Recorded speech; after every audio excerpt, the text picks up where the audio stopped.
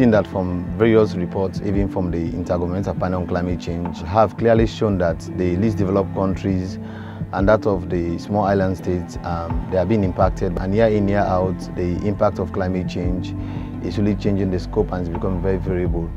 And because of this, we are losing properties, losing lives, and normally we don't have the insurance scheme in order for us to either replace or try to see things happening again.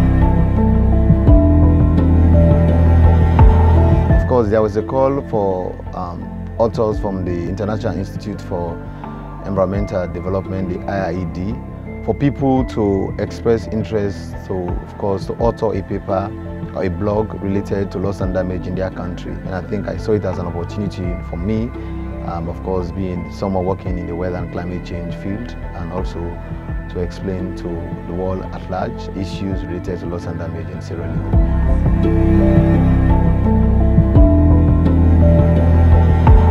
Animation will show us people to reflect back what has been happening and then what has been changed.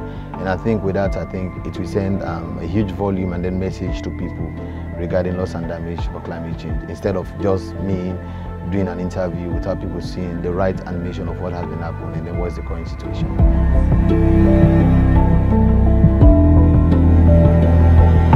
I've been involved in various phases. My scripts that I sent to the IIED, and later on I think most of the animation, the storyboard, the voiceover is directly from my script.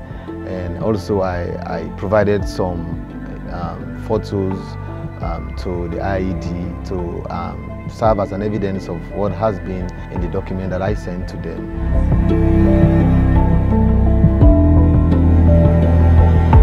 This one is going to send a very strong signal globally and also to Sierra Leone, LDC countries to be precise. Also serve as a form of sensitizations to people living in disaster-prone areas, at least to make sure that they leave those places, and then also for them to adhere to early warning signs that comes from my agency I work for, the Israeli Meteorological Agency, and also how can we mainstream climate change response measure in, of course, the national budget system.